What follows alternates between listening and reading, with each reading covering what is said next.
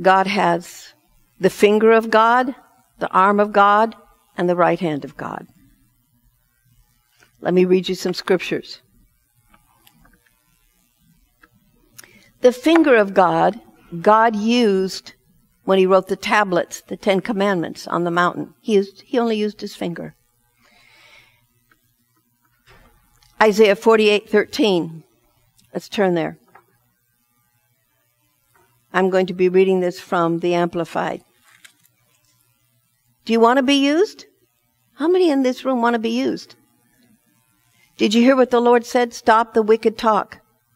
It's wicked to say, I'm nothing, I'm no one. Stop that talk, that foolishness. And don't rehearse in your heart all the reasons why you can't be chosen by the Lord. Tell the Lord all those things.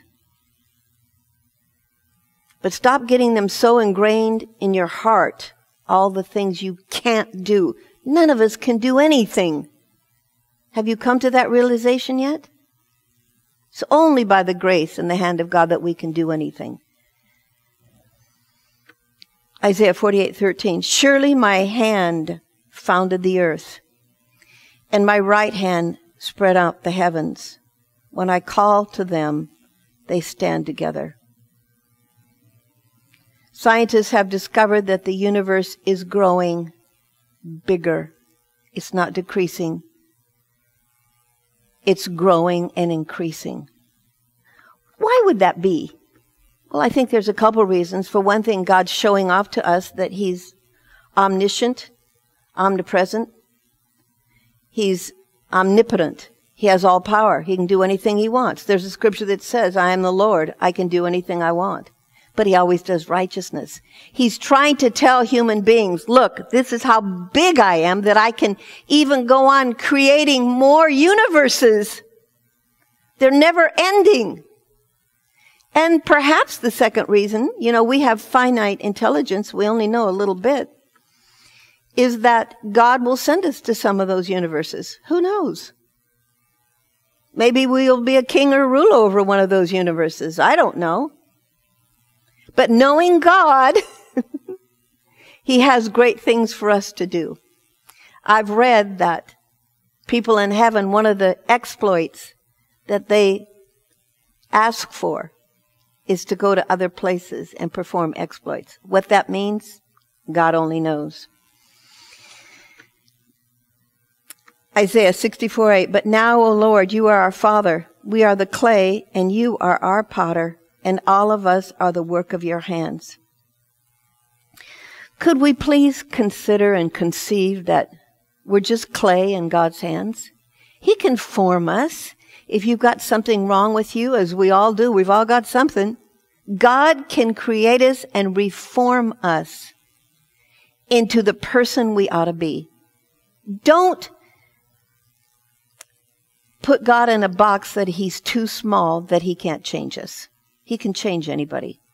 If I told you my testimony of before I received the baptism of the Holy Spirit, you would be horrified.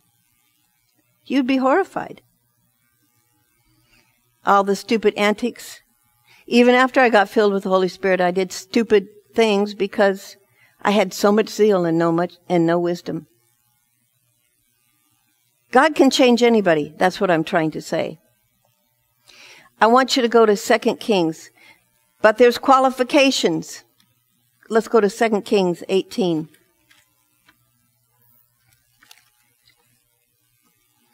I want you to see some of the qualifications. It's always about character. It's always about honesty and integrity and the love walk. 2 Kings 18. Hezekiah is one of my favorite kings, one of God's favorite kings too. Now it came to pass in the 3rd year of Hosea that the king of Israel, that Hezekiah, king of Judah, began to reign. He was 25 years old when he became king, and he reigned 29 years in Jerusalem. I want you to think back to yourself at 25. What were you doing? Did you have it together at 25? I was trying desperately to get it together. I'd had the baptism, but still, my goodness, what we don't know when we're 25. Think about it. So he's now become king at 25. Verse 3. And I want us to see his character, what he did to be favored among one of the greatest kings of Israel. The Bible says of all time. What did he do to qualify himself? There's things we have to do to qualify. There's favor. We all have the favor of the Lord because we're under grace. But then there's extreme favor from God. And let me point to a case in point, Reinhard Bonnke. He got how many million saved? Does anybody remember? How many? Yeah, I think 70 million, 50 million, millions. But do you know how he started out and what he was faithful doing? He went out on the street and he preached. He was a street corner preacher, and he preached the gospel. I'm sure he had people throw rotten eggs at him and name call him and do all manner of things. He was faithful in preaching on the street, in cold weather, in hot weather, whatever it took, he was faithful. Faithfulness is one of the things that God counts oh so much. And because Reinhard Bonnke was faithful and always true to his cause, an evangelist, God took him to Africa where he got millions saved at one time. That could be any one of us. It could be any one of us because of faithfulness. So we want to see what King Hezekiah, what his character was like for God to favor him so highly that he called him the greatest king in Israel. Verse 3, we're going to find one thing right here. Hezekiah did what was right in the sight of the Lord. If only people realized we live within the sight of the Lord. Do you have that sensation in your life where you see the Lord looking at you at all times? Do you have that? How many do? How many of you have that sensation? I do. And sometimes, he and I are looking at each other. I can feel him. I can sense him. Learn to feel the Lord. Learn to sense your Heavenly Father. Learn to know when it's your Heavenly Father talking to you and looking at you and sensing you and you're zoning into him, or whether it's Jesus Christ or whether it's the Holy Spirit. Learn that. When it's my Heavenly Father, I know exactly it's him. And the minute his Spirit touches me, I immediately give him my full attention. Learn to do this with God. You give him your full attention. One of those ways this comes into focus more is by fasting.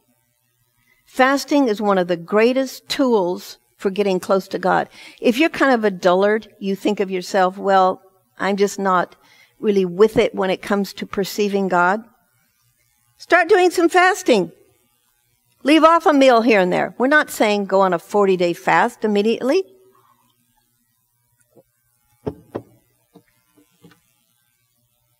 A life on fire. But start fasting. Leave off meals and ask God to set your heart on fire for him. Do you pray this? God, I'm kind of a sluggard right now. Set my heart on fire for you. How many of you pray that? Set my heart on fire for you. My fire has gone out. Set my heart on fire for you. So Hezekiah always did what was right in the sight of the Lord. I don't know whether he perceived the Lord, but he knew the Lord was always watching him. The Lord's always watching us. But what I'm saying is not fear that, but tune into his glance. Tune into his presence. When you feel the Lord, his presence watching you, tune into him. And make it a rapport. Respond to him. Talk to him. Worship him. So he did what was right in the sight of the Lord. He knew the Lord was always watching him. You know, we could look at this in the negative way. Oh, he's always watching me. You know, I better not kick the cat. No, let's look at it in the positive sense. He's always watching us So we know we have his favor. So we know he's in love with us. The Lord's in love with you. And let's love him back. Love the Lord back at all times. So he did what was right in the sight of the Lord. He was always aware of the sight of the Lord, according to all that his father David had done. How many of you had good fathers? I had a great father. I still hear my father's admonitions ringing in my heart. One of them was, he would say to us, a good name is all you really have in life. Protect it. I can remember him saying that. Your name, a good name, is all you really have in life. Protect it. Ruth, you probably heard that from somebody too. So you don't take advantage of people. You don't slander people. You watch your character. It's all about character with God. It's all about character. God wants us. We're made in the image of Christ. We know that. But then there's participating with the Lord's character in life. Jesus is kind. So then we're kind to people. We're kind to people. We're loving to people. With all of our fiber of our being, as much as is within us, we try to be kind to people. We don't always make it. I don't always make it, do you? But that's one of our goals, is to be kind to people, be loving to people. We have long suffering with people. I get in trouble all the time because I'm too long suffering. People take advantage of me because of the long suffering nature. But there's a value to be long suffering with people. You hang in with them when you think that you can help them. You can help them. And then you do help them and they kick you in the face. So what? They did worse to the master. We're long suffering with people because Jesus is long suffering with us. It's character that God is looking at. So his father David taught him the right way to go, and Hezekiah did not depart from it. He removed the high places and broke the sacred pillars, cut down the wooden images, and broke to pieces the bronze serpent that Moses had made. For until those days, the children of Israel burned incense to it. So what this verse is saying is, Hezekiah worshiped no one or nothing, not money, not gold, not success. Some people run after success. I want to tell you a story. Someone I knew years ago, his big God was success and money. That's what empowered him, success and money. And all the days that I knew him, he ran after success and money. And he was huge on the earth. He was famous. He was huge on the earth.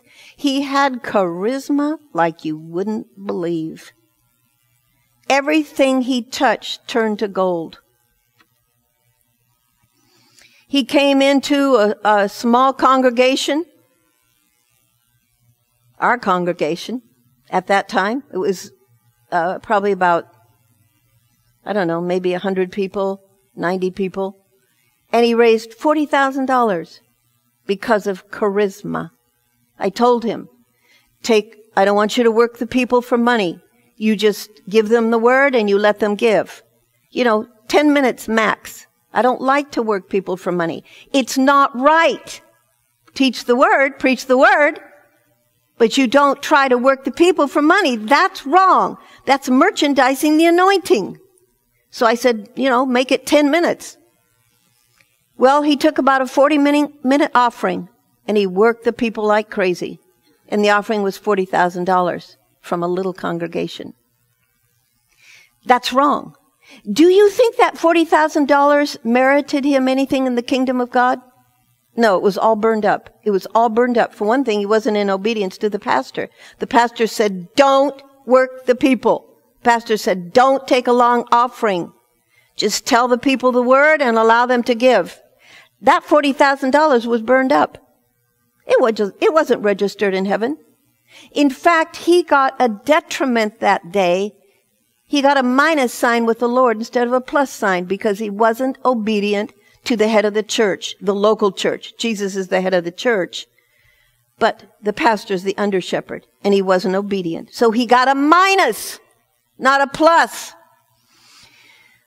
So my sister and I watched him over the years. One time we had to tell him something. He had African death masks in his office. Now, we've studied extensively the occult and occult things, and we know that those objects, they're taken to the witch doctor and demonic energy is put into them and they exude demonic energy. Is it too much for the Lord? Of course not. It's no big deal to the Lord. My sister went to New York for business. One time we were in business and led by the Lord. She went to New York. She had to chair a huge meeting, probably 2,000, maybe 3,000 people. And so they offered to let her stay in a very famous man, I won't say the name, his townhouse, his apartment, high-rise apartment. And so she was up in this high-rise apartment in New York City, and she walks in and there's African death masks on the wall. And so she closes the door, gets ready for bed, and there were knocks at the door. She goes to the door, there's nobody there.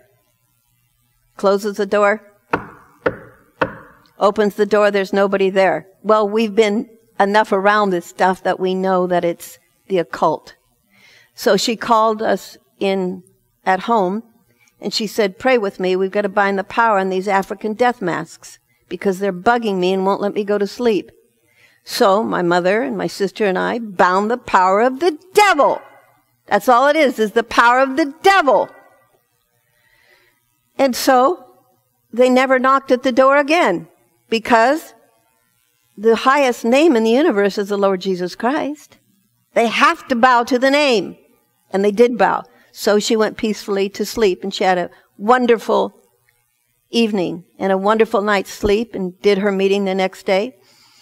So we knew about African death masks, various things of the occult. So when we went into his office in another state, my sister and I said to him, do you not know that these are African death masks and they're taken to the witch doctors and they're cursed, especially to come against Christians? And he poo-pooed us and said, oh, he liked the fact of what? What did he like about those death masks?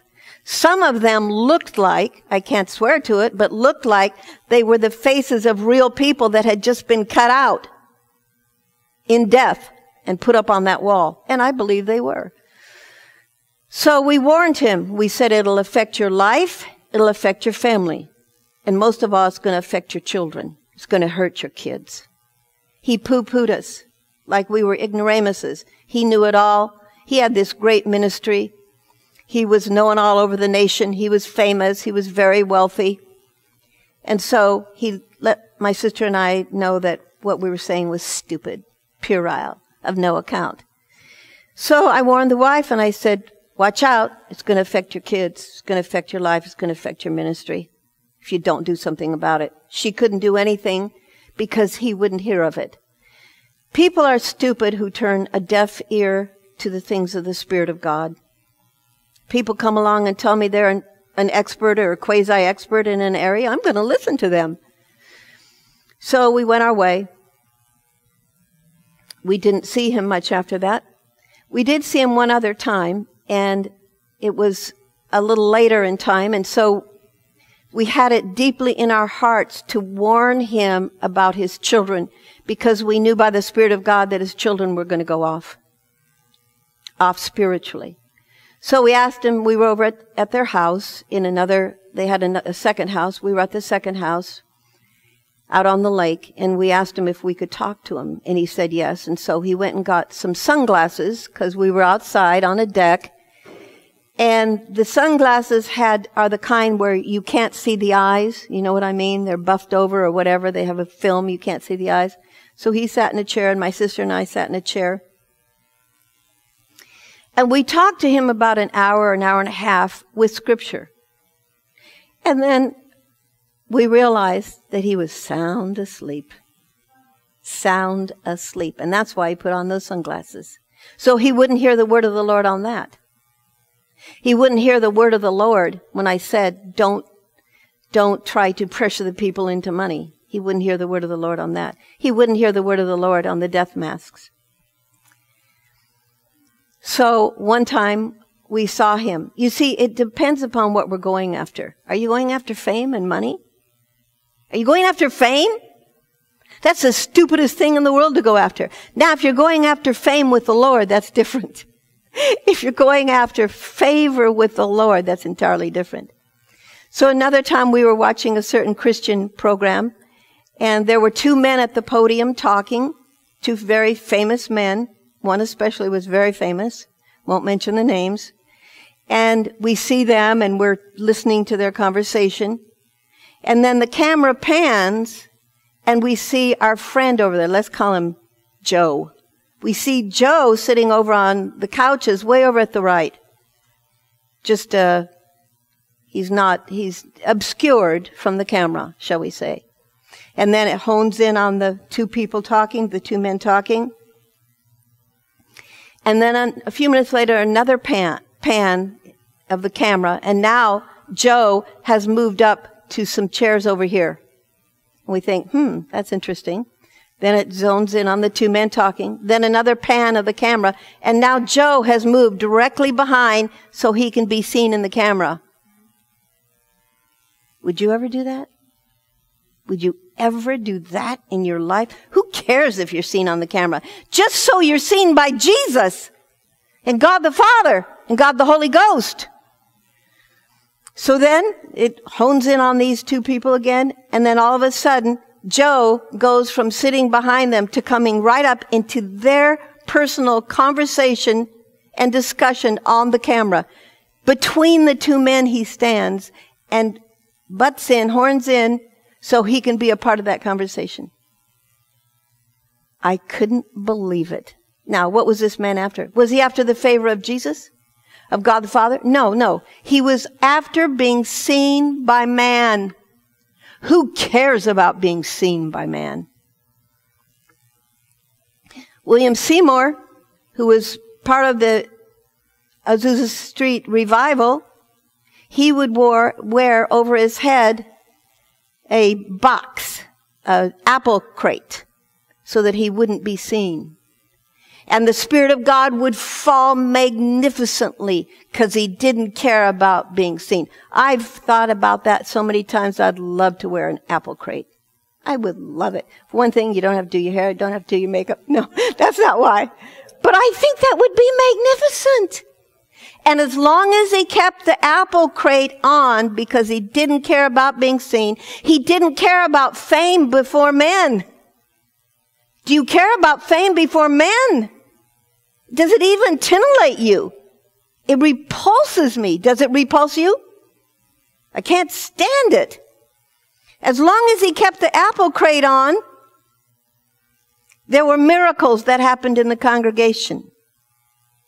Because all he cared about was Jesus Christ's approval. Listen, we've got to have a big heart change. That's all we can care about is the approval of Jesus Christ and God the Father. That he will put his hand upon us for his pleasure, for what he wants to do in our lives. That's what we care about. We don't care about man. We don't care about success. We don't care about fame. So this man, the 3 times that we had the word of the Lord for him, he denied it, made it devoid of power as far as he was concerned. You know when you've got the word of the Lord for somebody. You just know. It just almost eats you alive until you release it. So, over the years, then we lost track of them because they live in another state. We've lost track of them. And finally we caught up with the wife just a couple weeks ago.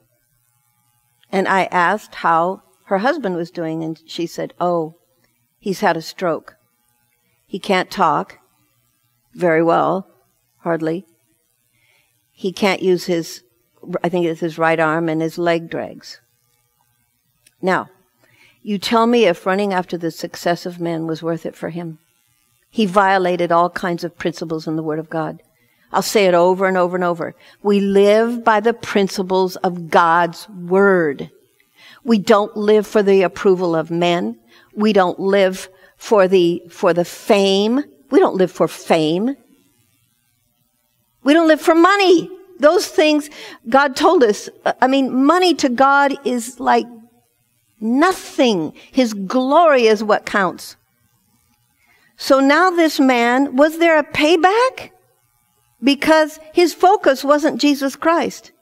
I can attest to that, knowing him. He was our best friend years ago. I can attest to it. There was always something in him that was after acclaim. Fame, acclaim, approval of men, money, success. Those things are like dung before God. And so now look at him. He got his reward because his eyesight was skewered. His focus was not on Jesus.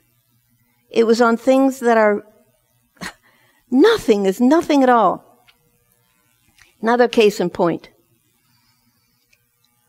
Years ago, when I was just probably 20, had the baptism of the Holy Spirit, and I went to a meeting in downtown Portland, and there was a certain minister there.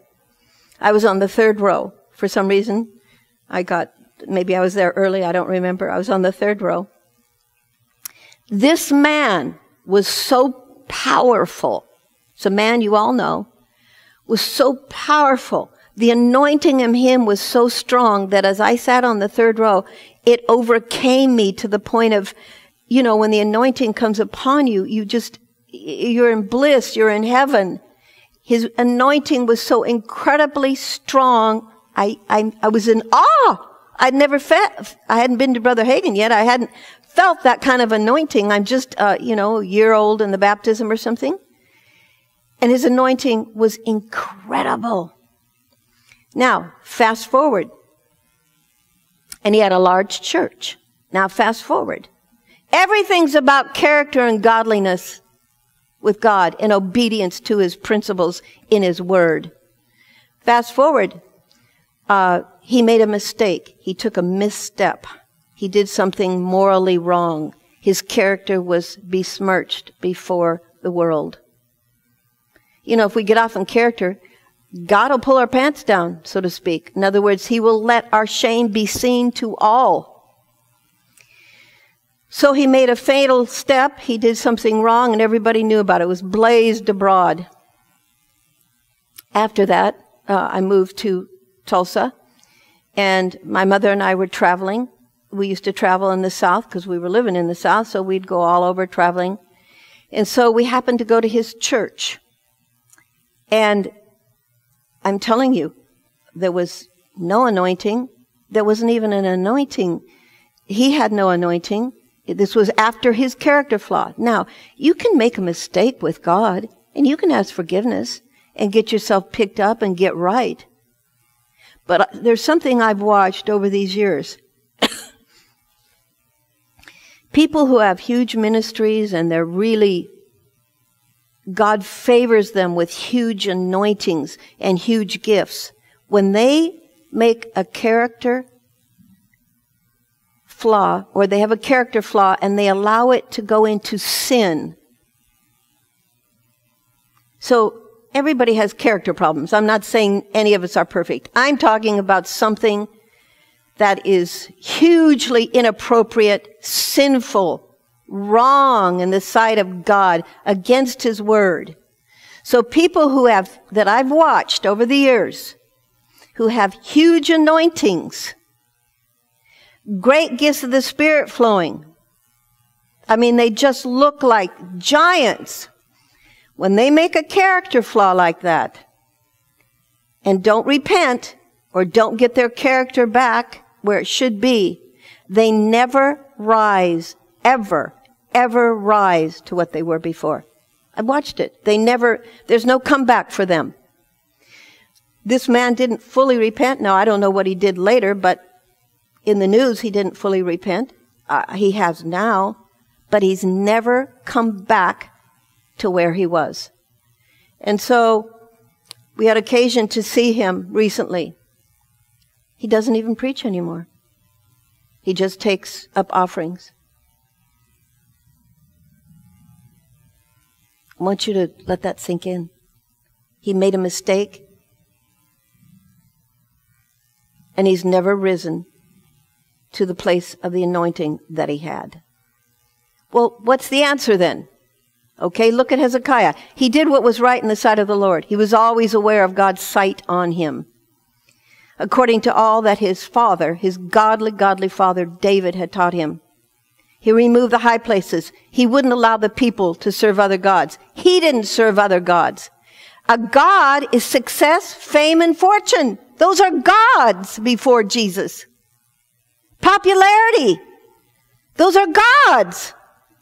Now look at verse 5. He trusted in the Lord of Israel, so that after him was none like him among all the kings of Judah, nor who were before him. Do you see what this is saying? No one was like Hezekiah because he trusted in the Lord. Verse 6, he held fast to the Lord. He didn't hold fast to fame. He didn't hold fast to popularity. He held fast to the Lord. You always got to have your arms around Jesus' neck, so to speak. You always got to be hugging the Lord. Lord, I got to have more of you. I want more of you. Give me more of you. Set me on fire for you. I'm in love with you, but I got to have more love. You've got to set my heart ablaze so that I'm so crazy in love with you, I just can't stand doing anything wrong. I just want you, Lord. He held fast to the Lord. He did not depart from following him. Do you know how many people don't follow the Lord? They may say they love him, but they don't follow him. I want to tell you a story. Can you give me 5 minutes? I've told you this story before. These stories that you see in people's lives are worth $1 million, $1 billion to you spiritually because you learn from them. I had a dear friend years ago. He was a beautiful evangelist. He was married to a woman and he had 2 children. Well, along came a beautiful babe, beautiful woman. And she seduced him emotionally. She seduced him with her eyes. And so he was in the ministry. He was well known in the ministry. He had a beautiful, gorgeous ministry. She seduced him. He left his wife. He left his children and divorced his wife. And he married her and they moved to another state. Now, I had an open vision one day, and I saw him. And as long as he was married to her, he went nowhere. Nowhere in the ministry, nowhere spiritually, nothing. In the meantime, his wife got on drugs, both his kids got on drugs, hardcore drugs, because they couldn't cope without a father in the house. What their father had done, they couldn't cope with it. They all 3 of them, his family, at home, got on drugs. I had an open vision, and I saw he and Jesus walking side by side, just like 2 partners, because that's what we are. We're in partnership with Jesus, 2 buddies. Jesus is your best buddy. I saw them walking together in perfect harmony, and the man was known all over for his great ministry. And then I saw the juncture. I saw the beautiful woman come, and his eyes went to her and not Jesus. And he went off with her and left Jesus standing there. Jesus stood there and waited for him. I want you to see this picture. Jesus stood there. Jesus didn't move. He stayed right in that place where the man had left him. And with all of his heart, Jesus prayed for him and beckoned to him and gave him words to come back to him. Return to me. Return to your first love. Come back to me. Jesus pled with him in the spirit to come back to Jesus, to himself. The man just wanted the woman. He didn't want Jesus anymore. And he stayed with the woman, let's say a couple years. May have been 3 years. Let's say a couple years he stayed with that woman. His family at home is now all on drugs because they're brokenhearted, what their dad did. Jesus stood right there. Finally, the woman jilts him for another man. and walks off with another man and goes and divorces him and marries another man. This was, I think, her fourth marriage. Finally, the man walked slowly back to Jesus. And when I saw Jesus, Jesus hadn't budged. He was still standing there, wanting the man to come back to him. Finally, the man came back to Jesus, broken, in anguish, so disheveled and so broken apart, now only God could heal him. God did heal him, but he never again rose to where he was before. Character matters with God. Character matters with God. But Jesus never left the spot where the man left off, and then Jesus walked with him, and the man slowly walked with him, but the man never regained the height that he was with Jesus. Not because Jesus didn't want it, because now the man was so fractured and so apart and had so defiled himself that it was taking him a long time to get himself together again with the help of the Lord. The Lord will always bring us back. Do you understand what I'm saying to you? It's all about character with Jesus. So here, look at Hezekiah's life. He clung to the Lord. He held fast to the Lord. One translation said he clung to him. Are you clinging to the Lord? And because of that, he held fast to the Lord. He clung to the Lord. He did not depart from following Jesus. Jesus said, you turn right, you turn right. You don't turn left. You don't go straight, you turn right. And kept his commandments. You keep every principle in the body of, in this book, the Bible. And the Lord was with him and prospered him wherever he went. Now that's prosperity when the Lord prospers you. That's true prosperity. Because he prospers our soul, he prospers our life, our heart, our mentality, our families, and he prospers us financially. Do you see it? Follow the Lord. Cling to him. Make him your first love. Never let him go. And if you don't have fire and if you don't have love, leave off meals and start praying for the fire.